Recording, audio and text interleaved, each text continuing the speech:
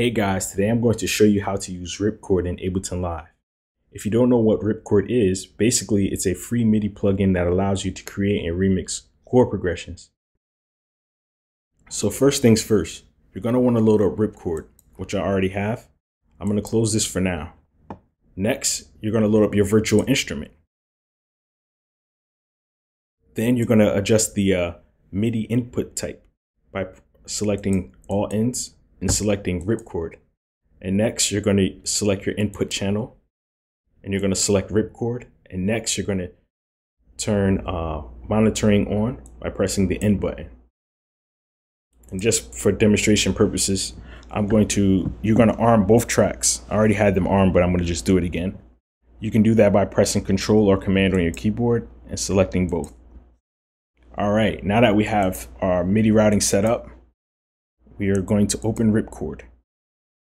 And next, we're going to select a preset. I'm going to be using Prisms 3 preset bank from renderaudio.com, a pretty dope preset bank. And I'm just going to select, let's see here, pop R&B. Now, when I hit this note here, it's going to send MIDI to Analog Lab.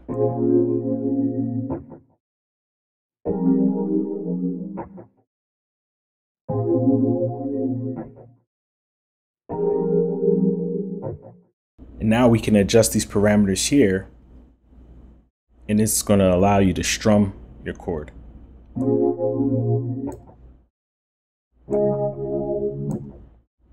So now it's strumming, and this allows you to, I believe, to humanize it a little bit more.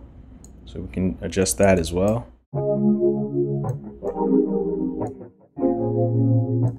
And if we want to mess with the velocity, I believe this is it, or the hammer.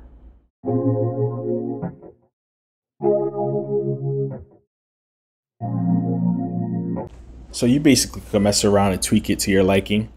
Now that we have our bank selected, we're going to close Ripchord out. And what we can do now is just basically insert a MIDI clip, or you can play on your MIDI controller.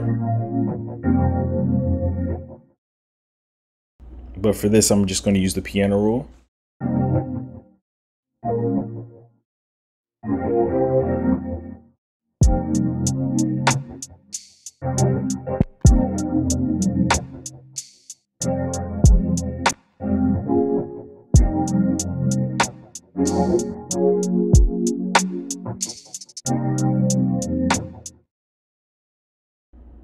And next, all I have to do is hit record.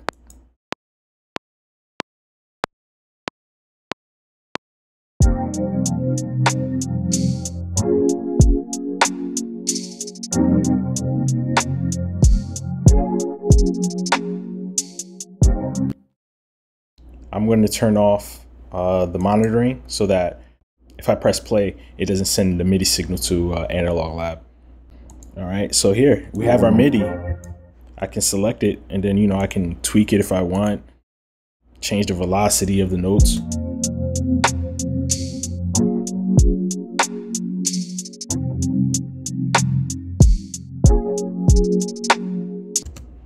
Yeah, it's a pretty dope program. It has an online community of other individuals where they upload their own presets. If you hit community presets, it'll take you there. Yeah, so that's basically it. That's how you use Ripchord. Hope you guys find this tutorial useful. I'll see you next time.